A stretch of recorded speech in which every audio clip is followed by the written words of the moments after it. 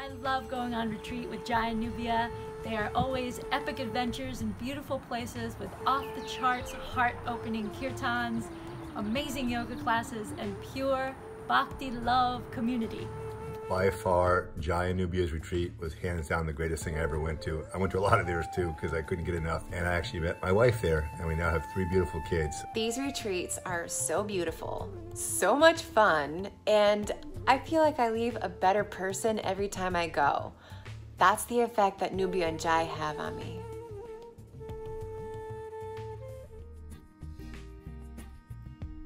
Jai and Nubia retreat touched my heart in a very deep way, and I'm so grateful to them, and I will go again and again 1,000,000 times. Hi friends, I went to my first kirtan camp when I was a teenager to learn how to play kirtan, and it worked.